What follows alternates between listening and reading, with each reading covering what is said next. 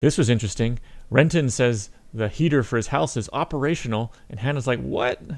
Implying that there's energy problems in the society. I'm gonna crank up the thermostat as soon as the furnace turns Your on. furnace works?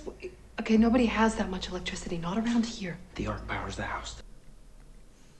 So she says, nobody has that much energy, not around here. I guess that means out in the suburbs, the devastated suburbs. I think that's where he is. Mm-hmm.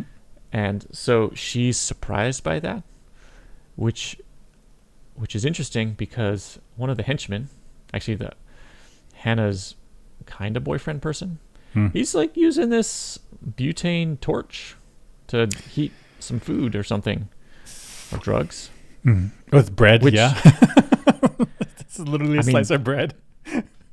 Yeah. So this is energy in the sense that this is butane, which is combustible, which could be used for energy, yet he's sort of wasting it. So what's going on here? So I guess what Hannah is saying is that there's not enough electricity in the power grid. Okay. But that doesn't. But the other guy, he's got energy in terms of like fuel cells. Like you get these like reloadable butane. You turn the thing upside down, you plug it in. That's what I'm talking about. So yeah. I mean, I guess you could use that butane to heat your house, but I think you would need a large volume. I don't know. I've never tried to do that. Yeah, but I guess what she's saying is the local power grid is a problem. I see. And I guess there's also the natural gas pipelines that go throughout American society. Yes. And those must be down too. I would say that depends on where and when your house was built. Okay. Because some houses do natural gas, some houses do wood. Right. They're not so common anymore, and some houses do electrical heater. I guess if natural gas was available, I guess Renton would want to use it. But if he could build that piping to his house, that's complicated. Well, I guess I'm assuming he would choose a house that had natural gas available. I see what you're saying. Oh, I never thought about this. May not be his house that he purchased like before the collapse. He may be just squatting. I would imagine he's going through the suburbs, and he wants to find a house that is like not easy to locate, hard to pick out. Like that's a unique house. Like he wants one that would be obvious. There's like thousands of houses that are all abandoned and dilapidated, and he's in one of them. Like draw no attention.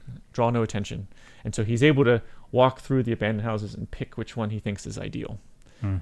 And I think the grid being down and the natural gas lines being down makes sense because they would turn off that, they being the authorities would turn off the power and natural gas to neighborhoods that don't need it anymore. Right? Or even neighborhoods of your enemies. Turn it off, right? Turn it off, yeah. Yep. Cool. But that also means there could be plentiful amounts of like hydrocarbons. It's just there's no distribution network to suck up the demand. So this could be relatively cheap, but you have to go into town to fill up. That's once risky you're out now. of town. Once you're out of town, there's really no we're going to get that. Yeah. Just use it. Where else are you going to get it? Yeah. So interesting offhand little conversation between Renton and Hannah, but it tells us a lot about the world what going the on. situation is. Yeah. I agree. Mm-hmm.